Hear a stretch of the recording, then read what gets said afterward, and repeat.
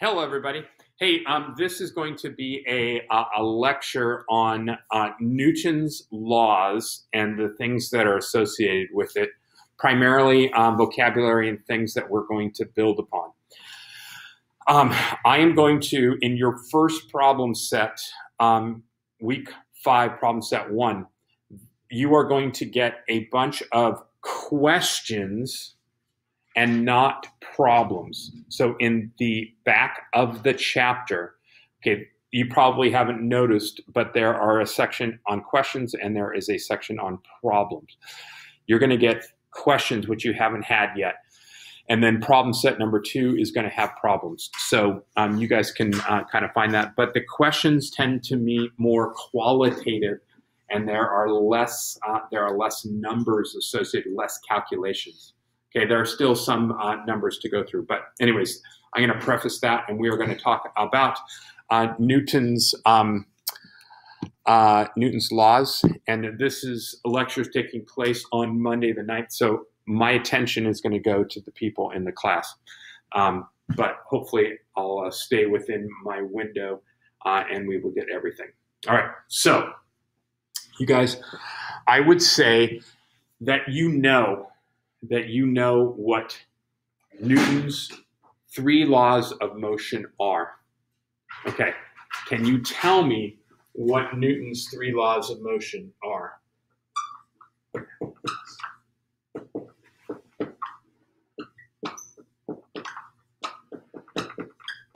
Okay, you guys remember Newton's laws? Correct. Okay, what is Newton's first law? An object remains at a constant velocity unless an unbalanced force acts upon it. Oh, that is brilliant. Okay, and I'm gonna paraphrase that. Newton's first law is an object will continue its state of motion unless acted on by an unbalanced force. An outside force, you might hear that too. The first thing I want to talk about is try to get to the kindergarten. What is the kindergarten definition of Newton's first law? Inertia. Okay. What does that mean? An object in motion stays in motion. Think kindergarten now. How are you going to explain Newton's first law to a kindergarten? This is perhaps a little bit tricky. Okay. Newton's an object Moving, it won't stop unless something stops it. Okay, I like it. Perfect. Okay. Whoa.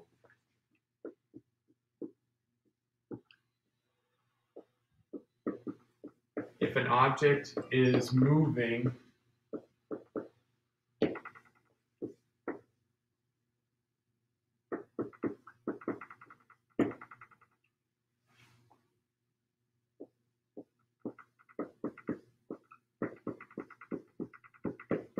okay. If you want to stop an object and it's moving, someone's got to stop it, or something has to stop it, right? Okay. So we're going to go an object's state of motion will remain the same unless acted on by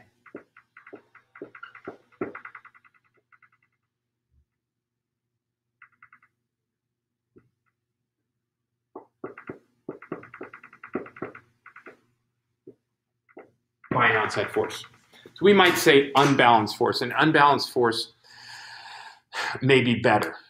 Okay? All right. I'm going to skip over the second law for a moment, and we're going to talk about the third law. Okay? So, what is Newton's third law? Yes, sir. For every action, there's equal opposite reaction. For every action, there's an equal and opposite reaction. Okay, perfect. What's the kindergarten definition? Action reaction. What does action and reaction mean to a kindergartner? Everywhere you do something, there's a way to do the opposite of it. I like the sentiment. I think that doesn't quite. When he goes left, I go right. But you can go left and right without talking about things that are, for example, touching. Okay, so here's my kindergarten definition. Okay, you cannot touch without being touched. Big brain. Okay, you cannot touch without being touched. Okay. So let's go to a little more sophisticated definition, and that is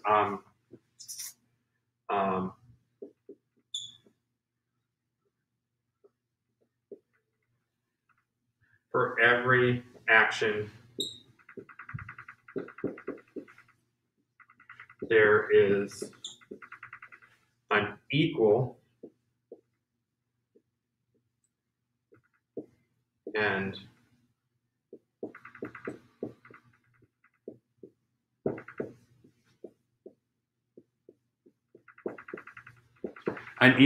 opposite reaction. Okay. Now there's something that's called an action-reaction pair. An action-reaction pair. Okay, and I just want to talk about it. I'll bring it up again over some other examples here, but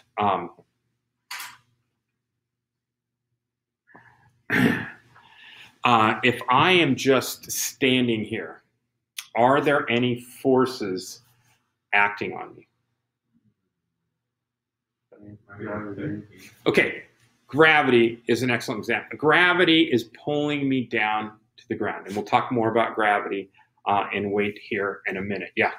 Atmospheric pressure. There is atmospheric pressure. There are molecules that are bouncing off me in all directions, which is going to be another force. What other force is there?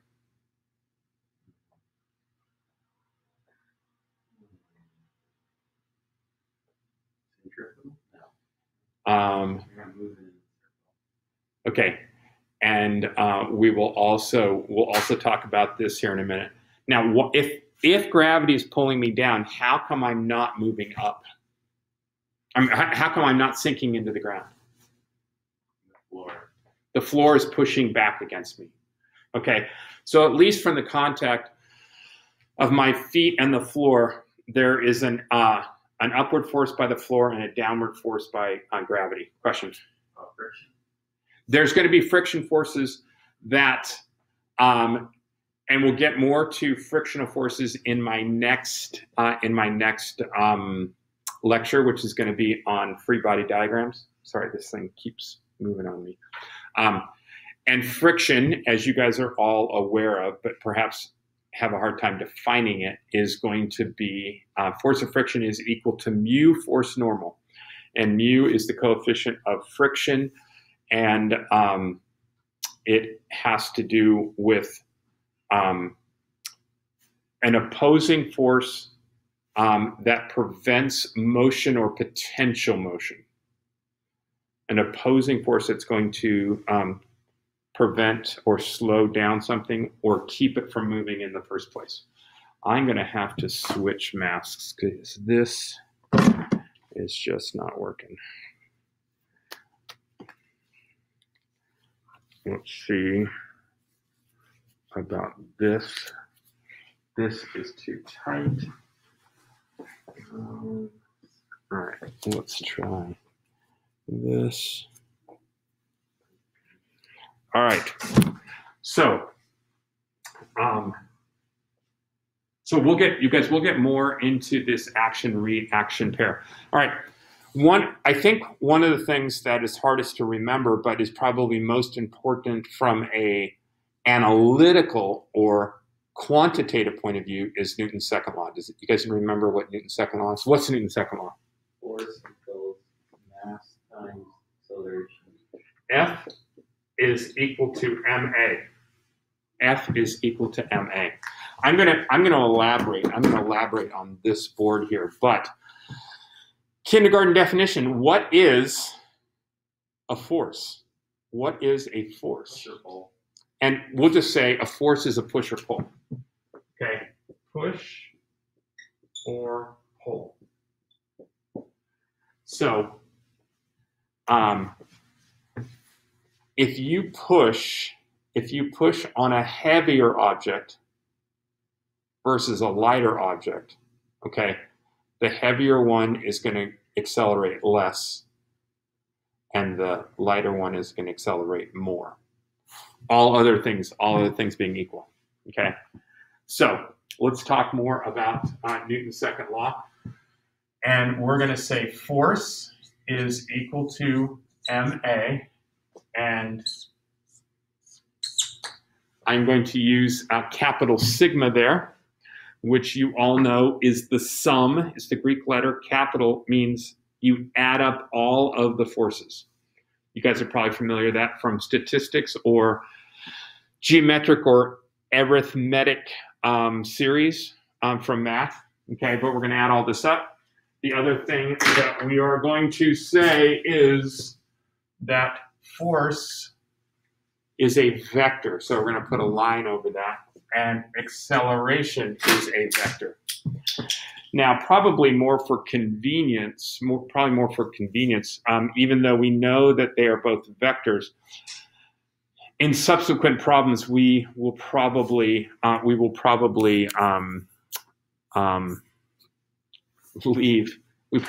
those things off there. Okay. Now, what we can also say is the sum of the forces in the x direction is equal to the mass times the acceleration in the x direction. Sum of the forces in the y direction is equal to may. Sum of the forces in the z direction is equal to maz. Now, given that those are vectors, we should probably be saying ijk, but I just found that for students, to just be a little bit confusing, and they're a little more familiar with that. If you see I, J, and K, people can easily transfer that. Okay. Now, you guys, I want to talk about mass. Okay. What is mass? What is mass? The amount of matter in an object. What's that? The amount of matter in an object. The amount, how much stuff, okay, would be kindergarten. So how much matter? Okay. How much stuff in an object? Okay. And then we can therefore say, to get a little more sophisticated, we should probably put It the equals density times velocity, or volume. mass would be equal to density times volume. Okay, this one right here being density and volume. Which helps us to distinguish, okay, volume from matter. Okay, so here is a typical science-related riddle that you will often hear on elementary school playgrounds. Okay, which has more mass, a pound of feathers or a pound of lead? Both the same amount. They're both the same amount because we said lead. But if we actually had a pound of lead, it would be very small. And if we had a pound of feathers, it would be very large. So we do certainly want to distinguish between the volume of something and it's how much mass it has and how much mass it is. So there's definitely a difference there. But what else is mass? Because if you looked this up from a more technical point of view, it is not going to say how much matter there is, because what would matter if you were to look up what matter is? What is matter? And oftentimes, and I've seen this, where is you're going to say the amount of mass that something has, and that right there between those two definitions, there is a circular reasoning, So we're going to talk about what mass is and really bring it back to Newton's first law, which you might remember as the law of inertia. Okay, so we know that F is equal to ma, and we'll call this mass 1 and acceleration 1. We're also going to say that we could have the same force. We could have the same force on another object. Okay. Now, if M2 and A2 are equal to force, and that force is equal to M1A1, then obviously they are equal to each other. So we're going to have M2A2 is equal to M1A1. Now we're going to essentially divide. We're going to divide both sides by M2 and divide both sides by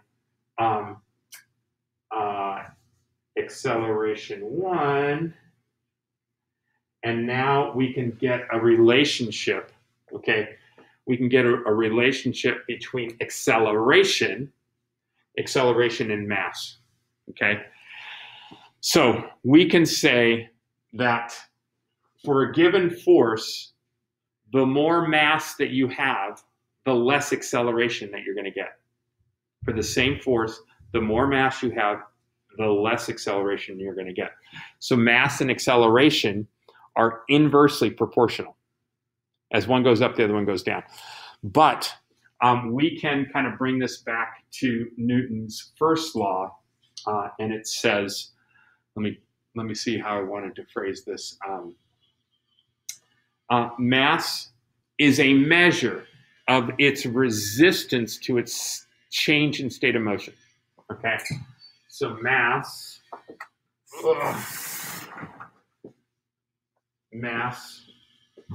is a measure of its change in, is a measure of its resistance to its change of motion. Okay, and if we kind of come back here and look at this one, an object is an object something that's moving, something that has to stop it. Okay, an object's state of motion will remain the same unless acted on by an outside force. Okay, so its state of motion will stay the same. And if it doesn't, then we're going to have a resistance to that change. Okay, so mass is really just a measure of its resistance to its change of state. So if you were going to push on two cars, let's get sort of ridiculous there, and we're going to have a Austin Mini versus a big semi truck, okay, a tractor trailer, okay, and you pushed on two of those that did not have their brakes on and they were on level ground, and you pushed. Which one would accelerate more?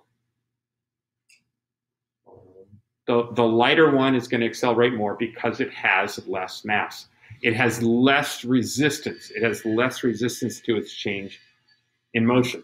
Okay, we do the reverse. Now we've got this big semi-truck and this Austin Mini, okay, and they are moving at 1 mile per hour, 1 mile per hour on level ground, okay, and you wanted to stop it. Which one's going to be easier to stop?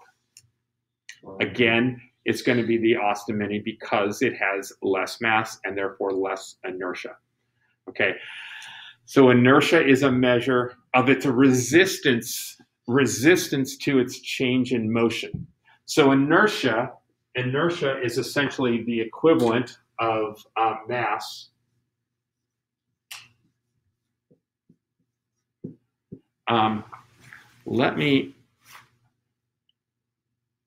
what is inertia? Here's what I found.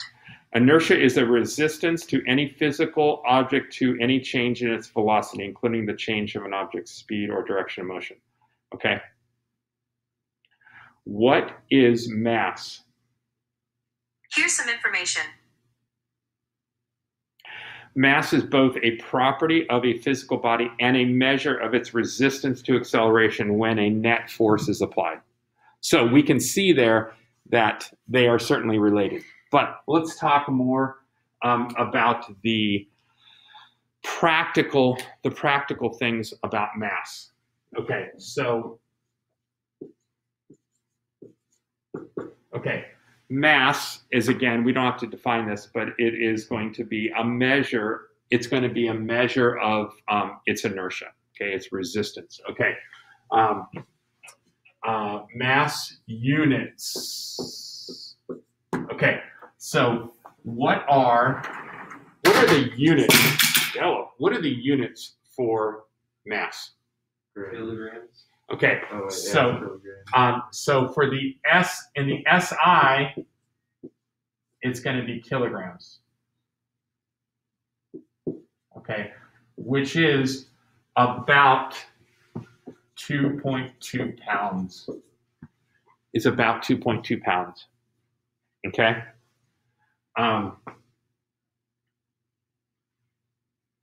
What are the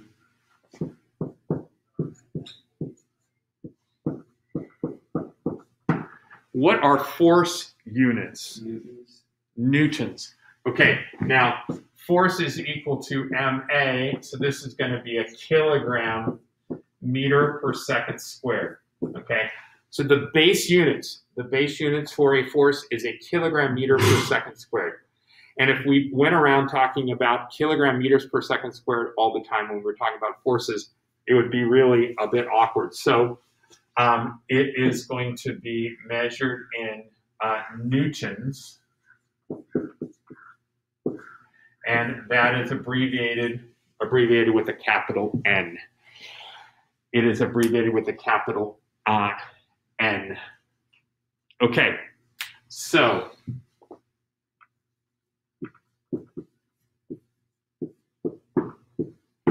what is weight? What is weight? Okay, pounds is an example. Pounds is an example of weight. Okay, but a little more definitive. What is weight? Yes, sir. An object. Go ahead. An object's force due to gravity. It's an object's force due to gravity. It's force of gravity acting on an object, right? So we just said force. So weight is the force due to its mass times its acceleration due to gravity. What's the acceleration due to gravity? 9.8. Okay, on Earth it's 9.8, but if we were somewhere else, then we would just call it G. Okay, so weight is equal to mg. Weight is equal to mg. Okay, so if I had a mass, if my mass was 100 kilograms, okay, then what would my weight be? What's that? Kilograms. on Earth? What is my weight? Excellent point there. What is my weight on the surface of the Earth? I'll say 980. 980 is going to be correct. So it would be equal to 980 newtons. Now, if I had a mass of 100 kilograms and someone asked me how much I weigh in the United States, I would say that I weigh 220 pounds. I would say I weigh 220 pounds, which would be correct. Now, I may be a bit pudgy, but I'm not 100 kilograms. I'm not 220 pounds. I just want to get that out there. Okay, so I'm going to say my weight is equal to 980 newtons, which is 220 pounds. And that would equal to 100 kilograms times 9.8 meters per second squared. And do you recall, do you know, what is the acceleration due to gravity in imperial units? In feet. Yes, sir. 16 feet per second. It's actually 32, but that's a good call, right? So it's 32 feet per second squared. Okay, which leaves us. What is the mass unit? What is the mass unit in imperial units? Pound. Oh, mass. What's that again? Mass? It's not mass. That's a reasonable guess. I was going to say not pound. And it's not pounds because pounds is the actual force. Pounds is a force unit. Pounds is a force unit. It is not a mass unit. Bushel? No. Ounces? Say again? Ounces? If you guys don't know this, you guys are slugs. Okay? Volume. It is slugs. Okay. A slug. A slug is the unit, the mass unit in the imperial system. Okay. Now this 100 kilograms, which is equivalent to about 6.9 slugs. About 6.9 slugs. So if I took 6.9 times 32, 6.9 times 32, 6.9 times 32 is equal to 220.8.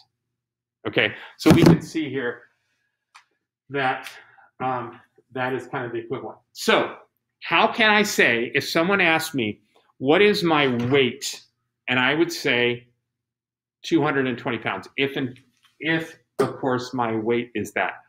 I am going to say that my weight is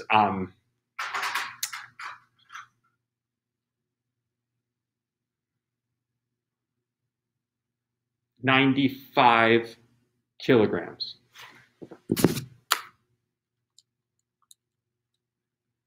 Okay, more or less. Okay, so my mass is 95. What's my weight? Someone asked me for my weight, I would say 209 pounds.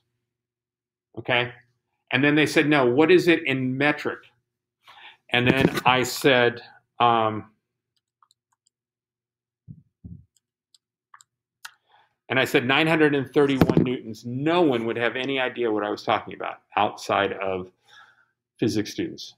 But if I then said, I'm about 95 kilograms, people would know what I was talking about because 1 kilogram is the equivalent of 2.2 pounds on the surface of the earth. And we can't really say that they're equal, okay? But for practical purposes, they're equal. They're only technically different. So how can we say that if we're talking about the difference between mass and force or weight? And the reason for that is anywhere we go on the surface of the earth, we are on the surface of the earth.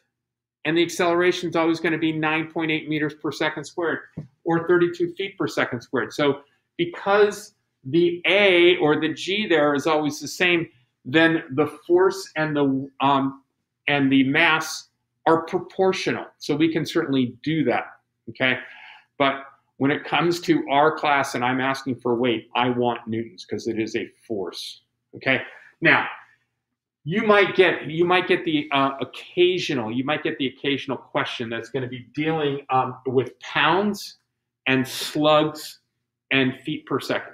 So you could certainly look those things up. Okay, you should no doubt know that the acceleration due to gravity on the surface of the Earth is 9.8, which is really close to 10, which makes it a great number for doing a quick little estimation. If I asked you for something like slugs, okay, you probably won't remember that it is 0.069. Okay, but you could look it up or just calculate it, and it's not that big a deal. Okay, so we've got the mass units, we've got force units, we've got weight. Okay, and these are all things that you should be familiar with. All those things you should be familiar with from a definitional point of view. Okay, now we talked about Newton's. We talked about Newton's laws, and what I would like to talk about is just a scenario for us to think about and how it applies here. And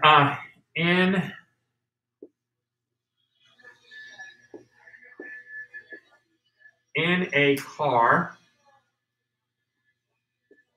okay, we're going to have your seat, your car seat, and a steering wheel, and then we might have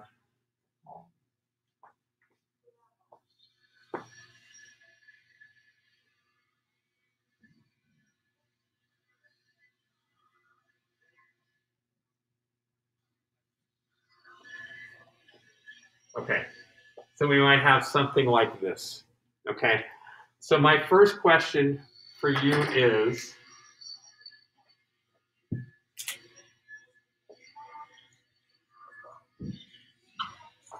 what is the purpose? What is the purpose for a headrest? And the real purpose is not to rest your head, although you could. What is the purpose? To prevent your neck from jerking back during negative acceleration. Excellent. If you got in an accident, okay, and someone hit you from behind, okay, so you had this large force that hit you from behind, okay, why would your neck snap back? Now, you know it happens, right? When you get hit from behind, okay, your head's gonna go back, right? Okay, now we know that, but let's do it and think about it in terms of Newton's first law. In Newton's first law, an object in motion will stay in motion unless acted by an outside force. So the neck will stay in its relative position. The car itself will be moved forward. Okay, so the answer is, and that's an excellent point. That's exactly right. But our neck, our head, and it's probably more specifically our head, is not snapped back. As you pointed out, our car is snapped forward. The car is snapped forward. In the same way that if we took a plate on a piece of paper on the table, and we just jerked the paper, the plate stays the same, okay? And it's the paper that's getting jerked. That's kind of the same thing we're happening here, except our head is the plate and our car is being the paper. But unfortunately, okay, our head is attached to our body. Only unfortunate in the fact that it's in this scenario. So what happens is the whole car gets snapped forward, okay, and our head stays there. It's connected by our neck, and that's when our neck gets tweaked. It gets stretched out. It gets all the ligaments and our vertebrae just get totally tweaked because they're going to get stretched and they're going to get bent in a way that is not good, okay, and that can cause a lot of damage. So what happens is you've now got this headrest here, okay, that is going to prevent your head from snapping back, and I'm saying that in quotes because this brings up the point of what's called a frame of reference, okay, a frame of reference.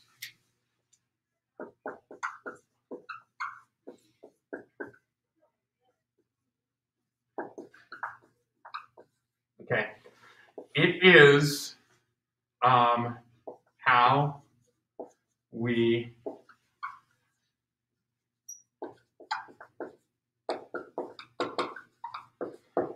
measure things. Okay, it's how we measure things.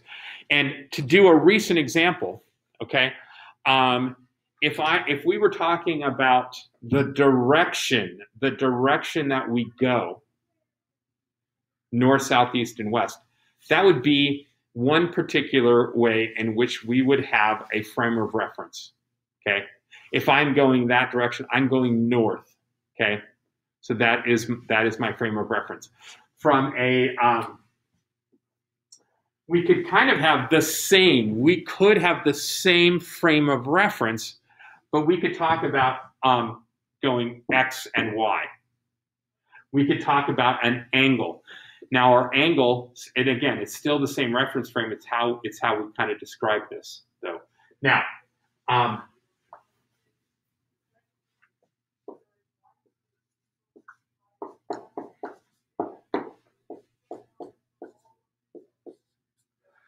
for frame of reference, okay? Okay, an inertial frame of reference, okay, is our measuring frame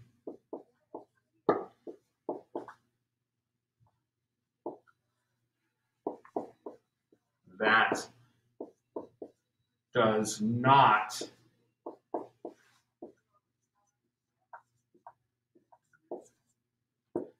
does not accelerate, okay? A frame of reference is something that we can view it as something that is not accelerating, okay? So when we're in our car, usually our frame of reference in our car, okay, is that everything in our car is not moving, okay? And we could even say a frame of reference here is everything in our car is not moving. So if I threw a pen up when I was going in the car, okay, if I threw it straight up, let's say 30 centimeters, and it came back 30 centimeters, it's going straight up and straight down. It does not have any lateral movement. But if you were sitting on the outside of the car, okay, on the side of the road, for example, and I threw the pen up and it went up and down, for some outside observer, not in your frame of reference, okay, they would see it move in a parabolic curve. They would see it move in a parabolic curve. In the same way that if they were sitting on the side and they were to kind of throw it up and move it here, that arc would be synonymous with how the object would move in the car. But if your frame of reference is the car, okay, then it's just going straight up and straight down, okay? So an inertial frame of reference, your frame of reference cannot be accelerating for it to be a true inertial frame of reference, okay? So in that case, when you're driving in a car, you're normally thinking that's your frame of reference, okay? And if suddenly you get hit from behind, okay, you feel like your head gets snapped back, okay, and it does, okay? From the frame of reference of your car, your head is getting snapped back. But from an outside observer, okay, now we think about it, if we get hit from behind, our whole frame of reference is getting accelerated because we're hit. Okay, so it's not an inertial frame of reference. So we need to kind of step back from that inertial frame of reference. Okay, so now we've hit frame of reference, right? We've figured out what this headrest is really for. Okay, what happens if you ran into, let's say you ran into a tree in your car. Now what's going to happen? The seatbelt's going to stop you from flying. Your seatbelt, so what is your seatbelt for? What is your seatbelt for? And the steering What's that? wheel, airbags. And we'll get to airbags. And if you go way back to when I was a kid, okay, when there was no such thing as airbags, all you had there was a seatbelt, okay? And actually, the seatbelt you had just went around your waist, So what is that seatbelt for? To stop you from just continuing to fly forward. Right, so again, from a Newton's first law, if your car suddenly stops, Newton's first law says you keep going, right? So this is to slow you down, okay? Now, if you just have this lap belt, okay, now you stop and you go this way and your head hits against the steering wheel. Ouch. Okay. Now, so now if we add on the shoulder thing, now I'm going to slow down with both the lap belt and the shoulder strap. Okay, but isn't the steering wheel going to stop us? Yes. The steering wheel is going to stop us. So why do we need the seatbelt and the shoulder strap if we're going to stop anyways? So you want to slow down our accelerations, the force of our impact on the steering wheel isn't as great or it's less damaging. Perfect. Okay, so now we're kind of skipping ahead. We're kind of skipping ahead to Newton's third law. For every action, there's an equal and opposite reaction. So, second law, if we hit the steering wheel or the windshield, or if you're in the passenger side, you're going to hit the dashboard. Okay, you are going to stop very, very quickly, right? If your head hits the steering wheel, okay, you're going to stop very quickly, which means acceleration, change in velocity over time. Short time, great acceleration, great force. So as you pointed out, what we're trying to do is slow our change in velocity. We're trying to decrease the time at which we stop, thereby lowering the average force. Okay. Now here, if we just had the lap belt, we get this snapping back, and we're going to get some rotational sort of stuff there. Okay. So now the problem is that this right here can still cause, the seatbelt itself can cause a lot of damage. Okay. And as you pointed out, okay, we also get in newer technology, we're going to get airbags. Okay. So what does an airbag do? Okay, we get hit from the front, and an incredibly fast chemical reaction takes place, and it is going to inflate this airbag. Okay, and then when your head goes into this, it's going to make it slow down over this amount of distance and therefore increase the time, okay, and therefore reduce that force even further, okay, as this obviously is from the center of your steering wheel, there is usually one that is on the passenger side. What happens? What happens if you get hit from the side? Okay, well, then there's all those other issues. You could get hit by the side of your window, okay, or your head can go your head would go slamming into the side of your window. And as technology and as this airbag idea has increased, now you're going to have side impact airbags, and you're going to get airbags, some airbags that deploy from the bottom there to keep your legs from whipping forward. So it's really an incredible amount of technology due to overcome Newton's laws of motion, of stopping really fast. Okay, so it's really pretty incredible. So this gives you kind of an idea. This kind of gives you kind of an idea of the technologies that employed to kind of keep us safe. So notice how what we've talked about here, there's more explanation. So, and that's really where the difference between the questions at the end of the chapter, the questions at the end of the chapter, and the problems at the end of the chapter are going to be different. And so in our week 5 problem set 1, it's really going to be a question set, and you're going to be explaining things and thinking about things more than you are of actually doing calculations. Okay, so I think I have covered all that I want for the conceptual or the qualitative parts of Newton's laws, first, second, and third. He also has the law of gravity, which we will talk about in due course.